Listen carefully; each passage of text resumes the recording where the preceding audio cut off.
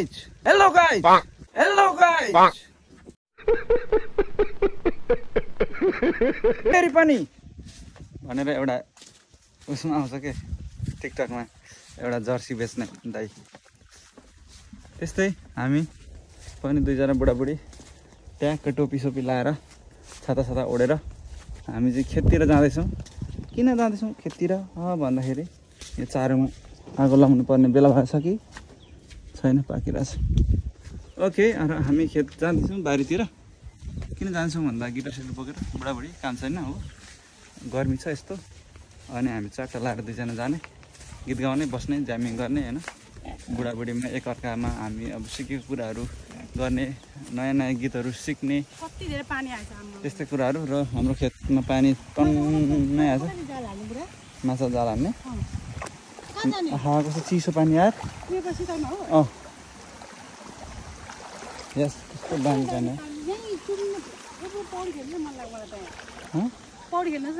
हुन्छ त खेल्दा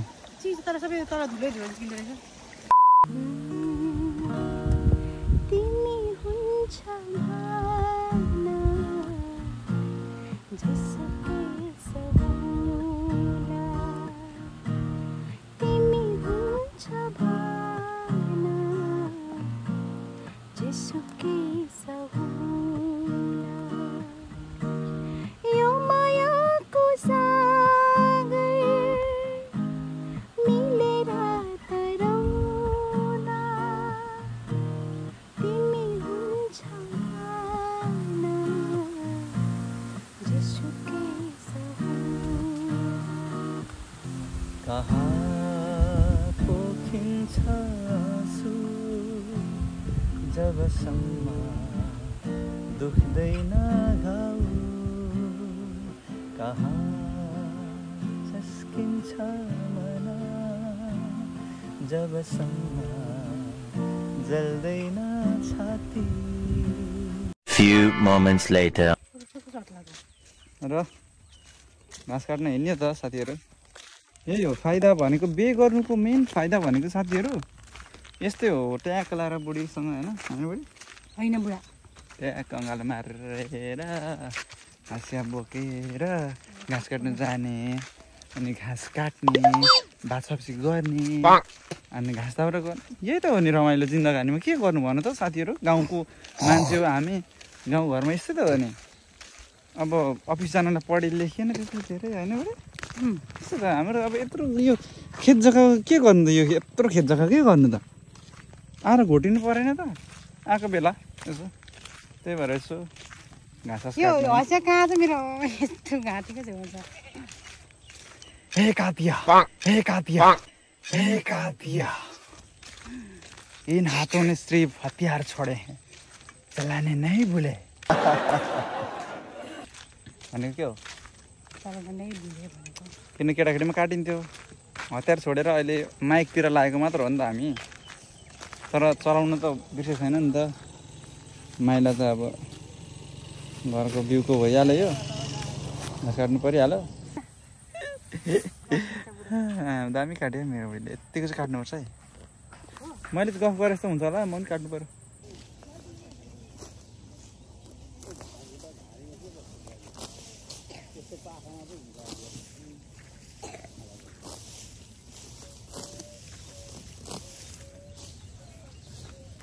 खेल उठो खेल बाउ खेल्दैछन् खेल्दैछन्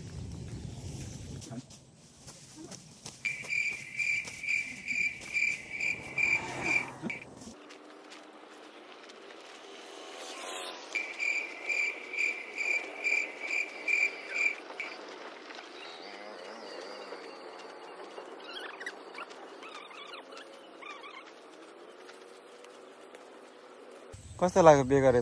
घाँस काट्दाखेरि लाउरेसँग बे गरे भए त आनन्दले बसी बसी खान्थ्यो होला नि। कस्तो चाउरीसँग बे गरेर बिचरा जमुना राई है बिचरा दुःख पायो हो जमुना राईले हेर यस्तो गोरी मान्छे हेर लाउरेसँग बे गरेर भए त युकेमा गएर हङकङ कहाँ होइन युके हङकङ नि गर्नु भएको त गर्नु त है सजिलो छ त गीत गाएस् त छ त म गीत गाएर पुरा पार्दिन्छु हो लौरी चाहिएन नि यतिको चाहिँ बुढी मैले ल्याएकै हो क्या है दुःख गर्नु पर्यो नि जिन्दगीमा होइन है ओके छ त ल यस्तो दोरी बनाउने घाँसको स्याट स्याट स्याट स्याट बिर्ने हो भन्नु बुढी हो ट्याक लाउने हो अनि यस्तोहरू मिलाएर स्वाट पल्टाउने हो ट्याक पारेर स्याट कस्ने हो स्याट पारेर सुई सुई सुई बढार्ने हो यस्तो बढाएर स्वाट पार्ने हो भइगयो त दुई मुठा गाह्रो छ है गाउँघर तर यही हो किनकि पसिना निकाल्न बिहान कुद्नु पर्दैन होइन अब जिम जानु पर्दैन गाउँ बस्नुको फाइदा चाहिँ यो छ अनि त्यो धुवा धुलोको हावा खानु पर्दैन एकदम स्वच्छ हावा होइन यस्तो आइयो खै मेरो बुढीको हालत हेर्न सक्नुहुन्छ है बुढी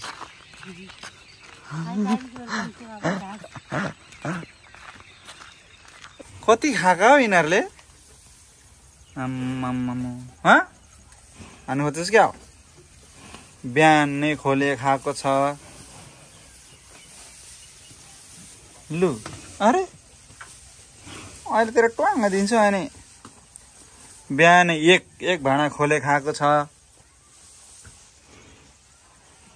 तेरो अहिले म हान्नु पो खोज्दो रहेछ त यार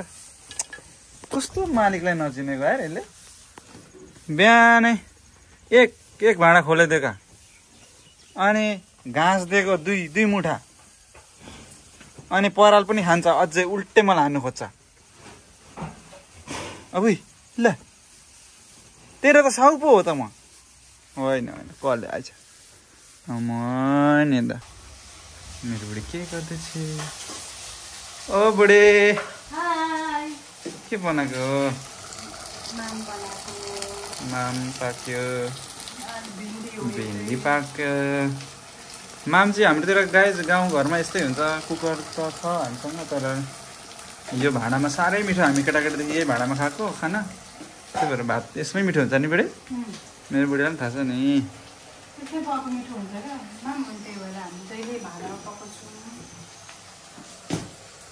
अन्त के छ त अनि गाउँघरतिरको खबर गाउँघरको खबर एकदम दामी छ अलिकति गर्मी भेट्छ त्यति मात्रै हो हजुर अरू सब ठिक छ यसरी भिन्डी पाल्नु मिठो हुन्छ मेरो फेभरेट हो यार फेरि अब भेन्डी पनि किनेर ल्याएको होइन नि त हाम्रो फेरि भन्दै न त्यो कुरा पनि भन्दैन यार किनेर ल्याएकै हो होइन होला घरको त सकिरहेछ नभएर कस्तो म फेल खाएँ नि यार किनेकै हो 2-3वटा जेस घरको हाल्यो अब हाम्रो त प्याज पनि घरमै फल्छ यी सानो सानो त्यही भएर लोकल अलिक सानो सानो हुन्छ लसुन पनि लोकल सानो सानो हुन्छ अनि सबै गाउँघरमा चाहिँ यस्तै बाहिरतिर खान पाइन्छ र कस्तो रमाइलो छ नि बुढी